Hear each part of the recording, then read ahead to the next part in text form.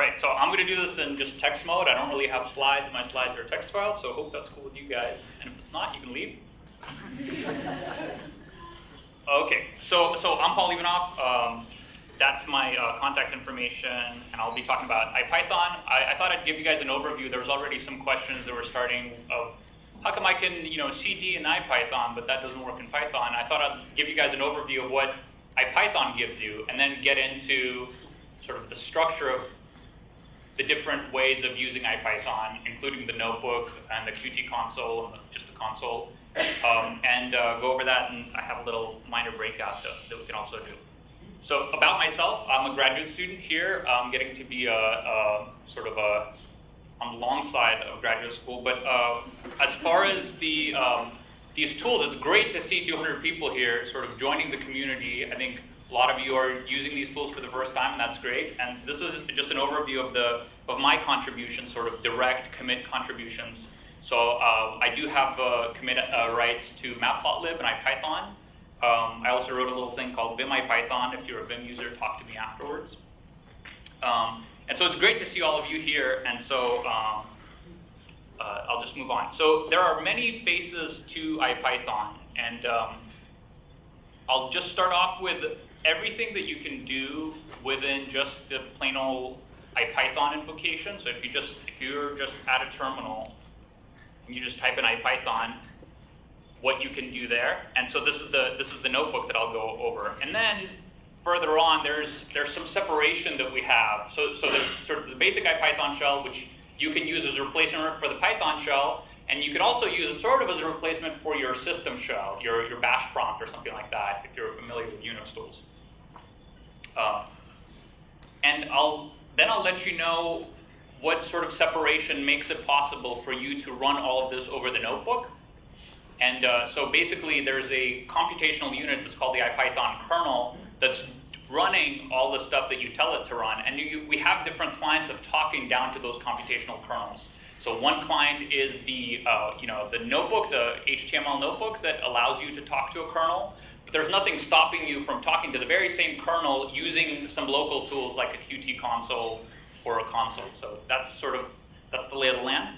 And do interrupt me if you have questions about any of this. Is this notebook available on the website? This is available in the GitHub repo. It's up on the website. It's up on the website, I'm told. It's called Paul's Intro. Paul's Intro. Okay. So what is IPython? So primarily for up until basically a year ago, IPython was just a single process program that acted like a Python interpreter, but gave you extra things. And those extra things, and we call it a Python shell on steroids.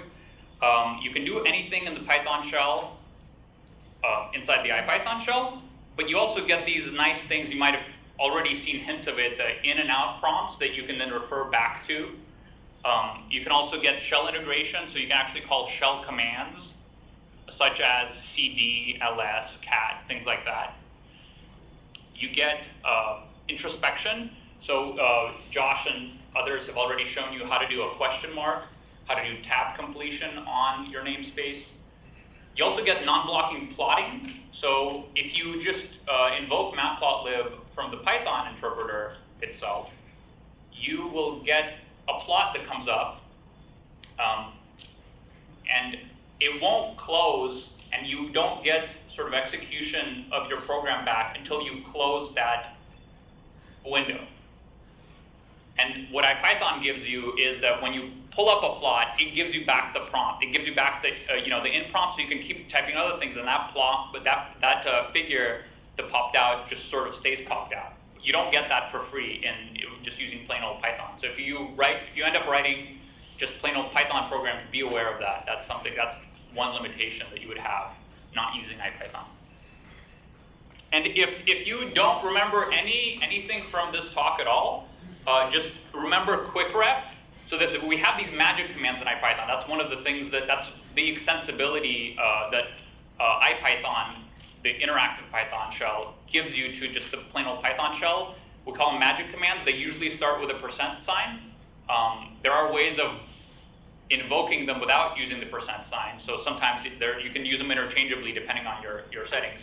But basically, the percent quick-ref thing is the go-to thing where most of the things that I'll cover today are in there, or at least hinted at, and then you can look at the individual help for each individual command to figure out what that is. But the quick-ref is like, there are things in the quick-ref that I don't memorize, but I know that it's there, so I can always look it up. And as of the latest IPython release, the quick-ref actually includes all of the possible magic commands. That didn't used to be the case. I think that might not be the case with 12.1, which you got with EPD, but if you're running IPython 013, you'll get that. Okay, so let's go over this tutorial. So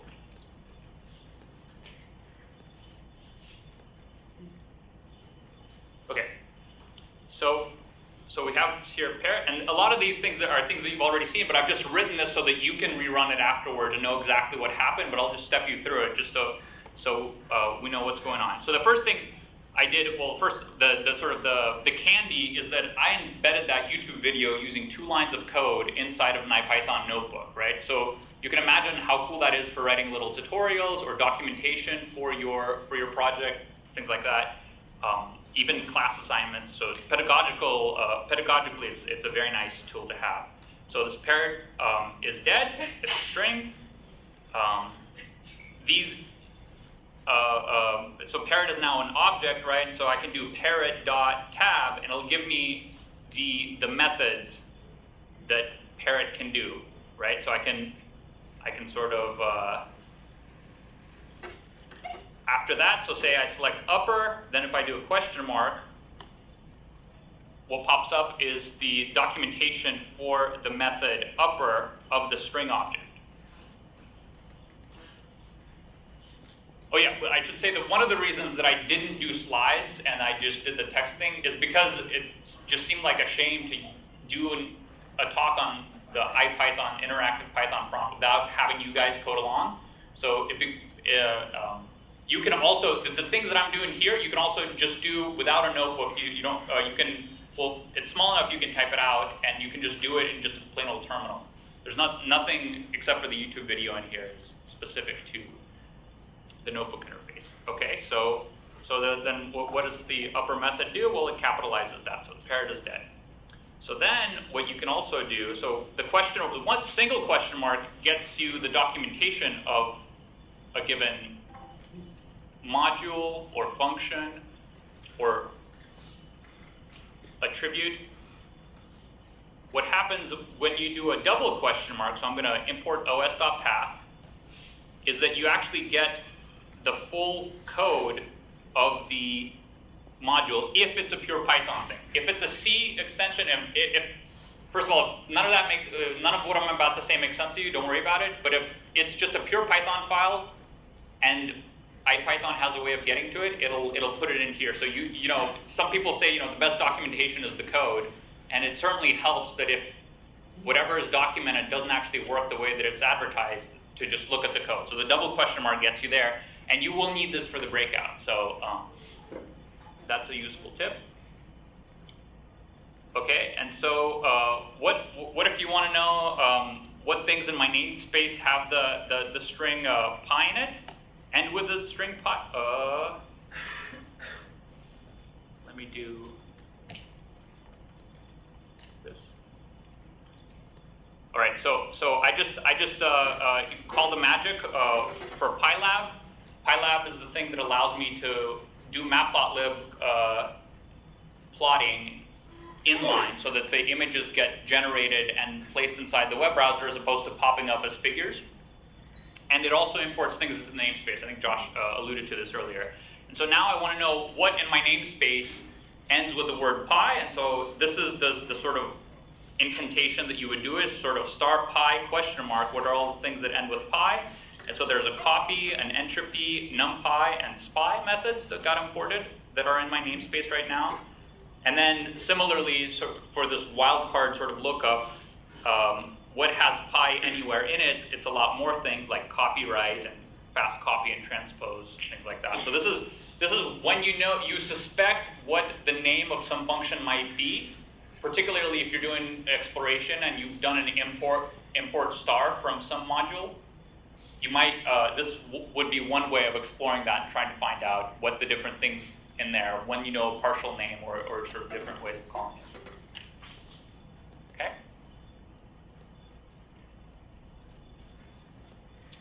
So the peasant is going to be, I'm not dead yet. And now I'm going to just switch to dealing with these in and out things. So you see this in prompt is actually something that I can refer back to in the future, and same with the out prompt. So peasant is an object. It gets returned to this out thing. So at any point later on, if I wanna get back this out 15, that's all I have to do is I just type in out 15, and the peasant will be I'm not dead yet, right?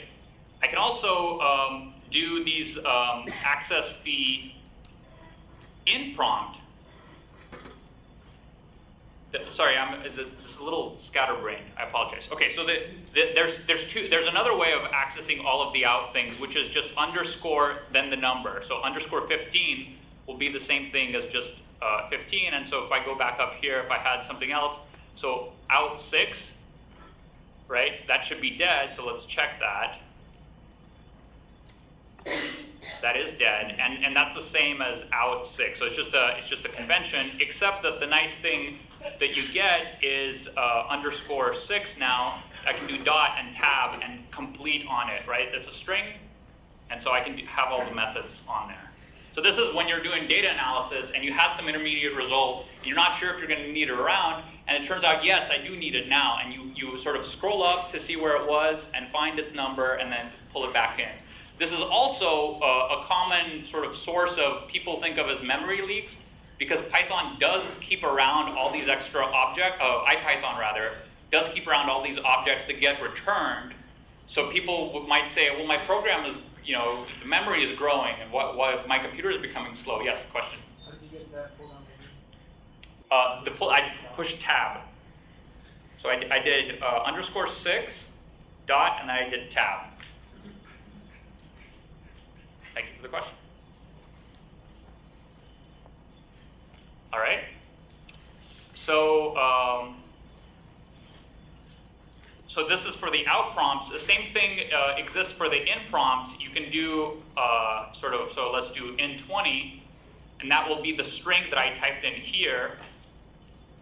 And so it doesn't get formatted, right? So there's a new line character in there, and the U is just the Unicode. You don't need to worry about that. But if I were to print it,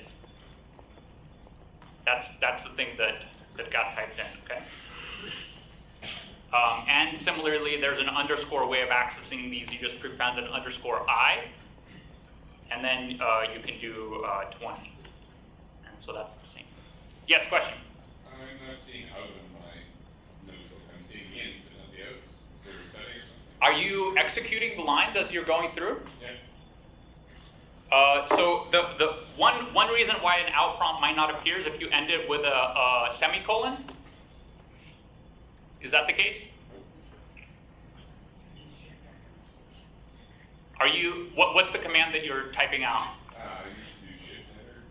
Oh, that's right. Yeah, I'm sorry. Yeah, sorry. Yeah, you shift enter or control. You can type things, and if you do control enter, it'll execute it and keep you at that same prompt. So you can do a print 1, enter, and then print 2, and enter, control enter rather. Sorry, this has become such muscle memory. I'm sorry that sort of jumping around.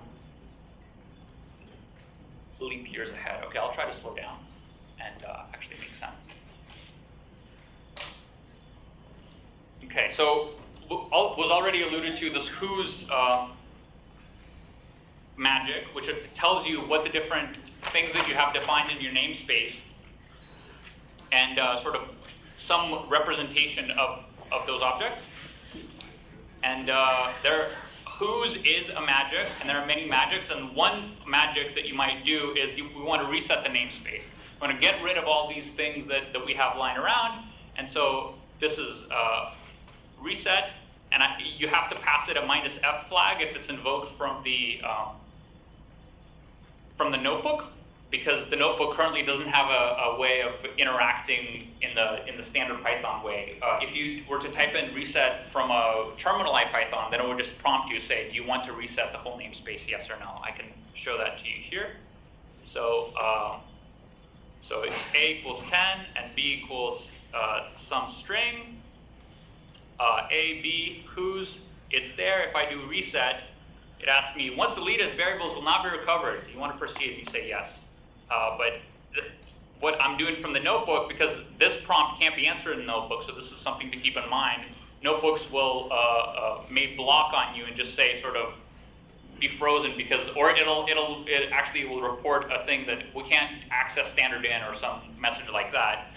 This would be the reason. And reset F just doesn't ask, it's just force, right? And how I found that out is, again, reset question mark and just read the documentation. Okay, so then I said that there's ways of interacting with your system shell. The way to do that is by doing an exclamation mark.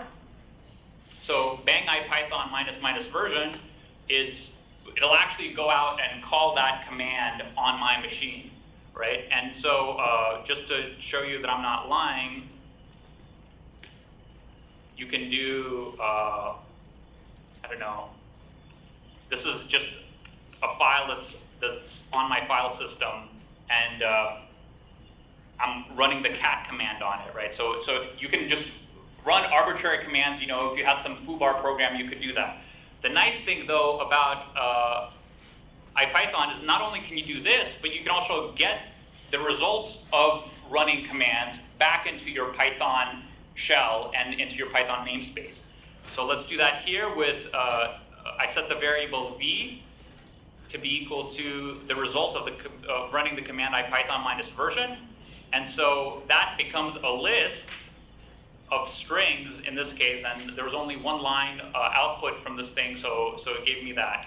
Now if I do a listing in my current directory, there's a bunch of files in here, right, that I'm running and I'm going to be showing you guys. And so I can grab those files from the ls command. Okay, so what is the type of files? It's the special object called an slist, which is a list derivative that also has these extra attributes that return the results as a list, or as a string joined by new lines, or as a string joined by spaces, or since these are files, it's a list of path objects, IPython path objects. Yes? I'm on a Windows machine and the ls command was... That's right, so so in your case it would be dir is the thing that that's right. So that ls is a Unix specific command, so on Windows that would be dir or something like that, but yeah. Thank you. Well, can you say again what the bang is in front of that? It seems to work without it as well. That's right. So so there are some things that are common enough, like ls, that it also happens to be, we make it as a magic or as an alias, so you don't have to put the bang out in front of it. But some arbitrary command on your file system that you wouldn't want to have a magic, like a command called dd or something like that, or a command called man or whatever. Basically, an arbitrary command, if you put a bang in front of it, it'll get executed. Some commands already, the convenience commands like cd and ls, we already created those for you because we use them frequently enough, so that ls also just works. Yeah, thanks for that. And there is absolutely a way for you to extend what things you want alias to. So if there's some particular directory you always find yourself, cding to, cd thesis, and it's like some long set of things, you can alias that so that you could just, have a command called thesis, and then it'll cd you to that directory and maybe even, run some file or something like that. Yeah. Yes? So can you show it's not working without the bang? Can I show it not working with man? Without the bang. Oh, without the bang, yeah. So if I were to type in IPython, it doesn't know that IPython is a command. Because IPython is something that I execute in my terminal, right? IPython is like Chromium, right? I could also, I could type in here, bang Firefox, and that will launch Firefox for me. Without it, it tries to think of Firefox as an object, and it doesn't find it in the namespace.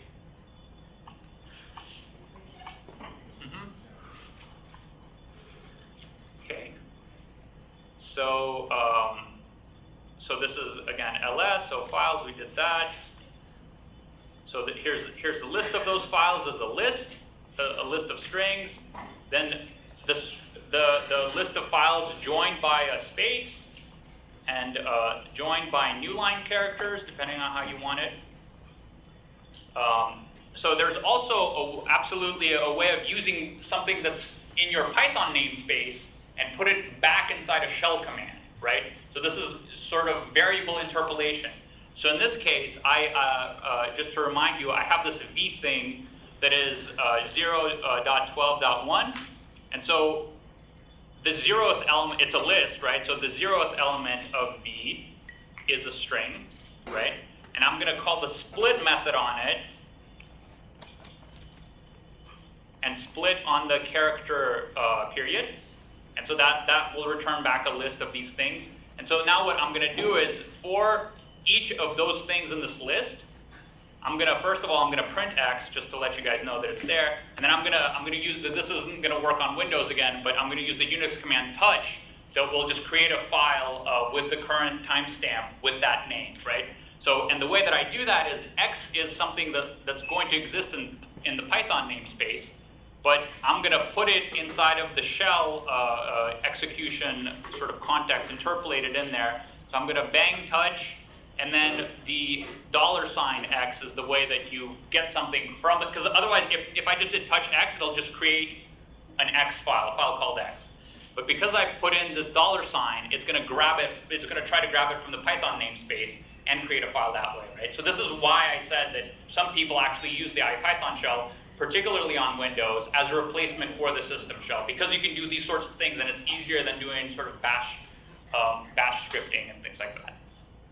So let's just show how that works, and I'm going to ls again, and so now you see there's a file that got created that's 0, file that's 1, and file that's 12, right? And I can also similarly do this again just to remove those sort of extra files outside, and then they're not there. Okay? Again, I already said that everything that's in here is also in QuickRef. One nice sort of as a last thing that I'm going to show you that's generic to across all of IPython is the history magic. So the history magic shows you everything that you've done this session, but there are ways of specifying to the history magic that you want to go back a session or back 2 sessions. So by default, IPython just keeps storing the different sessions. So you might want to look at what you did, analysis you did sort of 10 days ago. There's ways of doing that within IPython. And the way that you do that is that you read the documentation here, and then you grab some of these implementations. Okay. So as the last thing for this part, and I have about 10 minutes, is that right? I want to welcome you guys to the wonderful world of Python. There is this Easter egg inside of Python. If you type in import this, you'll get this nice little poem that you can refer back to whenever you feel so inspired. You will be using this in the breakout session as well. So, and the one weird neat thing about this is that if you try to import this again, mysteriously, nothing happens. Okay. So I'll let you figure that out once we get to it. Okay, so I've done this. One thing that I haven't shown you is how to do how to run files and how to do some interactive debugging. So let me just quickly do that. So I'm here in a directory, and I have one Python file that is called 01_sumfile.py. And the way that you just run it is you just use the run magic. So it happens to be that this is going to work for me. And that should have been an error. What?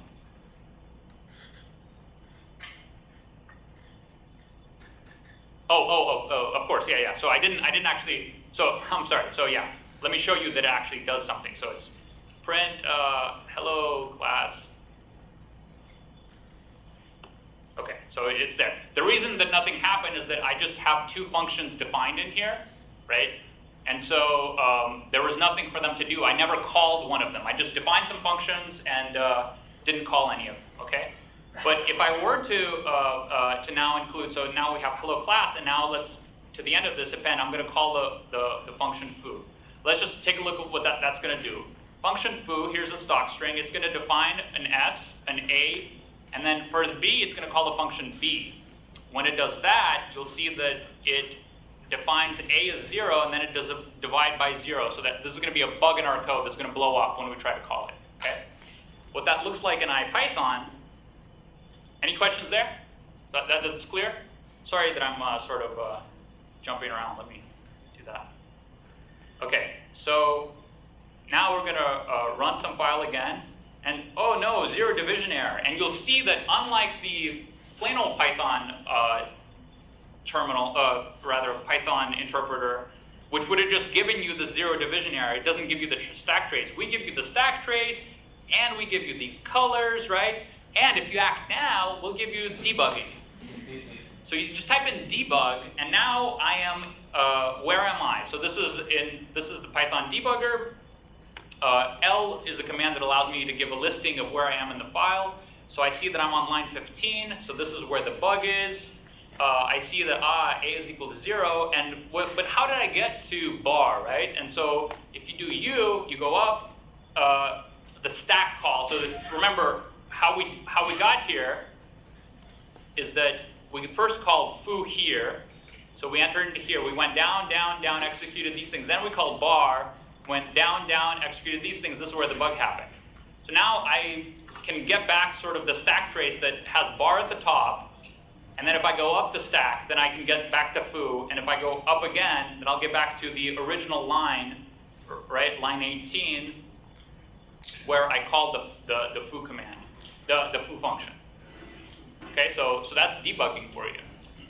And there's a way, when I ran it here, it by default didn't invoke me into the debugger.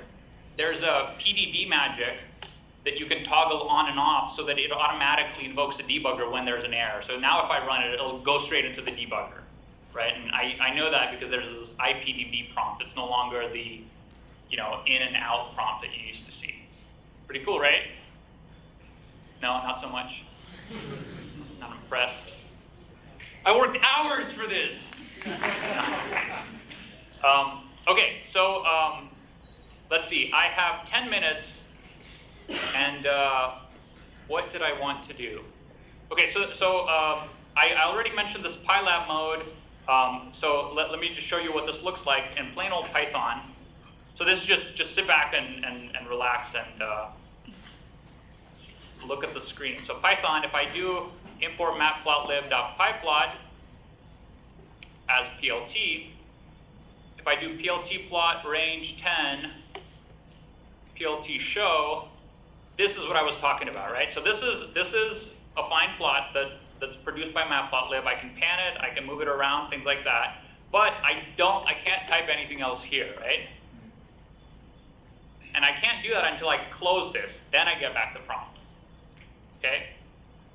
In IPython, it'll do the same thing until you invoke this PyLab mode. So PyLab is this magic sort of thing that imports some things into the namespace so that PLT prompt no longer needs to happen. What I did was, this is a convention that we have in our community to usually we import matplotlib plotting this way. I didn't need to do this in this case. It was already imported for me by invoking that pyplot magic. And now if I do PLT plot range 10, you'll see that I get the out prompt back. So I can still interact with this thing, but I get this thing, I get back the prompt and I can keep going and say A equals 10 and so on. Okay? I showed you debug. The time it magic, you'll go over in the breakout. You can see that.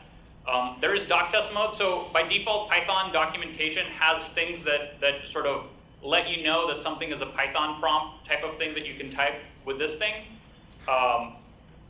And by default, for a bad example, let me do 42. We get rid of those. So if you go into the Python documentation that's live online on the web, and you copy paste something that has these caret prompts out in front of it, we actually strip them out for you when you paste them in. So that's nice. But if you want to write your documentation in such a way, you just do this doc test mode thing, and now you have the same thing. So you just get rid of these in and out things, and now I'll be able to copy paste things as I'm doing and paste them into my documentation. So that's a nice way of documenting your project in sort of in a standard way. Okay, there is a paste magic, which sometimes it's a pain in the butt to copy paste long things around, and so let me turn off the doc test mode. So there's this paste magic that actually allows you to paste things in from, so this might be something that I copy and then I paste it, and it's not going to work, of course, because I just copy pasted some random junk that isn't Python. Okay, and so I just have a couple of minutes that I hesitate to do this. Okay, so just quickly. Okay, so what I told you is everything that works in IPython. There is this thing. Let me just show you what the organization is like. So there's an IPython kernel that can talk to and interact with multiple clients. One such client is the console. So everything that I'm writing on here is you just put IPython in front of it. There's Qt console, and then there's the notebook.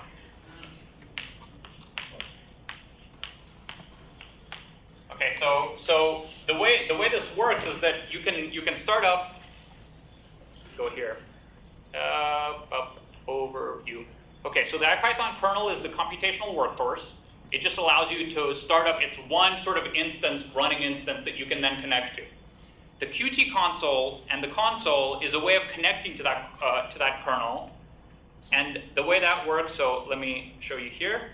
So I'm going to start up an IPython kernel here, and it gives me this string that to connect another client to this kernel, use this string. Okay? And if it's the last one that you launch, actually just existing is enough.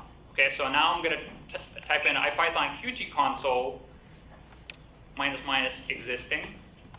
And now I'm sort of live inside of this kernel that I started up.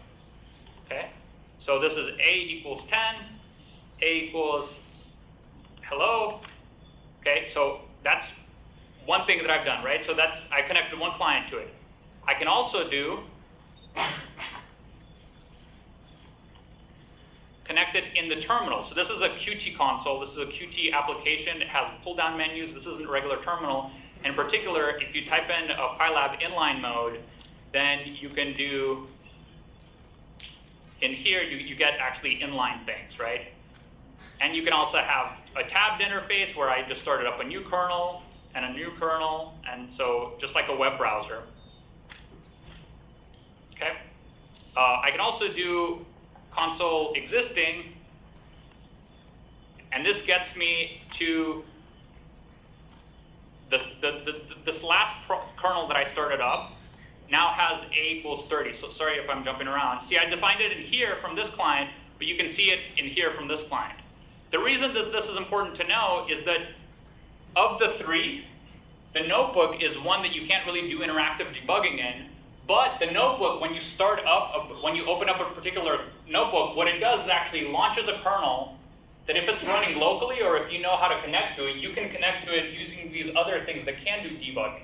Okay, so you can actually when you start up a notebook. So let me show you that. So this is a notebook that's running. There's a connect time. Yeah. There's a when you don't mistype it. There's a connect info magic that actually gives you this information of how to connect to the kernel that this notebook is looking down on. So then you can use the Qt console or the console to connect up to it. So this is something that's very hard to find a concise description of in the documentation. So I thought I'd give you this to let you know what's actually going on so that you understand what it means to have an IPython notebook running, how you can actually connect to it from the terminal or from a Qt console and interact with it in a different manner. Okay? running out of time. And I'll be around for the next 3 days. So if none of this made sense to you, or if only very little did, I'd be happy to tell you. So this you can look up. Again, one thing from the notebook, if you take away nothing else, is how to get the help for the shortcuts to come up, and that's just Control M, and then you press H. So Control M H, Control M H, and so that gives you all the other things that I would have described here. And now we have ways of viewing. So these notebook files, these .ipynb containers, actually have code. They have markdown, as you see, right? So this is sort of a description that I did. Here I had a heading, and here I'm including a URL to my website. So that's markdown. Then there's code, and it also keeps around the images. So when you save a .ipynb file, it saves the complete state of your notebook at that time. So if somebody else opens it up on another computer, or if you use our new notebook viewer interface and you put it out somewhere on the web, you'll be able to see everything that was done sort of nicely formatted without having to run anything, right? So it's a way of like capturing state of your progress, of your research, whatever it is that you're working on. We're linking to that view of all the notebooks. Great. Okay, I could go over the, I was intending to go over the notebooks that I included, but I feel those are pretty self-explanatory. You guys can play with those on your own. And I just want to welcome you to the Scientific Python community. I think it's great to have this many new users. It's very exciting. We work very hard on these tools, as you will find yourself working very hard on them because it's a lot of fun. It's better than writing your thesis in a lot of cases. IPython, just as an anecdote, because Fernando's not here, IPython started as Fernando Perez's thesis procrastination project. So, it's you know, you're going to be following a long tradition of graduate students procrastinating on their thesis if you choose to work on these tools and contribute. There's a lot more of past presentations, videos, documentation, how to subscribe to the mailing list to connect to the IPython community, users of IPython. And just to let you know, the way that our communities work is we sort of have overlapping but separate communities, and that there's a separate mailing list for IPython, there's a separate mailing list for Matplotlib, there's a separate mailing list for NumPy, but they all sort of interact, and you don't have to subscribe to all of them, but when you have a question, just try to direct yourself to the thing that makes the most sense for which tool you're having trouble with. And do ask questions, because we actively sort of support this, because it makes our work last longer when there are actual users. So yeah, take a look at the breakout notebook that got posted, I think. Yep. And let me just show you what that looks like. Any questions? I didn't post the breakout notebook over there. Okay, so let me just show you. So this is the IPython notebook viewer. And what you can do here is you can paste the URL of some notebook that lives somewhere. And in this case, let me just grab the raw version of the notebook that I checked in. There's a link to that, what you just did. Okay. Okay. So here's the breakout session that I wanted you to do. I wanted you to decode this secret message. I want you to run the time it magic to see which is faster, range or X range, and then to do range question mark and X range question mark to read the docs for why one is faster than the other. And then you can also, if you're feeling adventurous, you can dive into the configuration options for IPython. You might have noticed that when I start up my IPython, I get this little thing, and that's probably not what you get. This is just a motivational thing that I've put in for myself. But you can sort of do this customization and add extra things. And I think the example here that I included is how to make tab completion automatically show you all the underscore and double underscore things,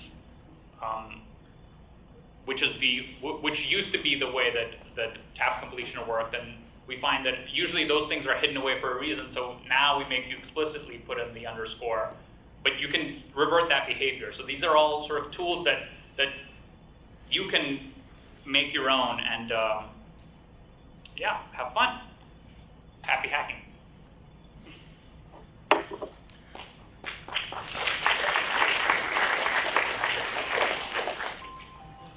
Oh, and commit is, so we use version control. And so a commit is a patch to, so there's current state of IPython, the project, and I go in and I say, I want to make feature foo, right? And so feature foo ends up being a patch, a difference between what IPython looks like today and what my IPython looks like with the feature foo. And that, then when I make that commit, and then I make a pull request for IPython to, hey guys, take a look at this cool new feature. Here's what the code is, here's what it does.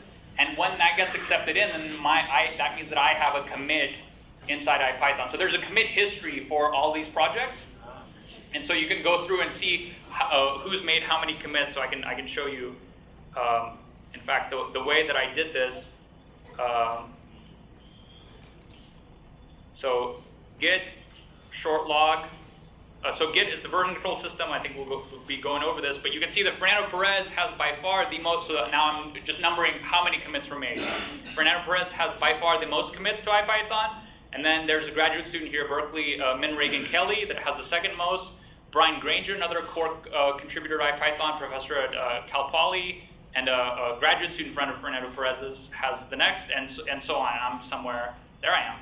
So I'm on the map. So yeah, so that's what a commit is. Any other questions?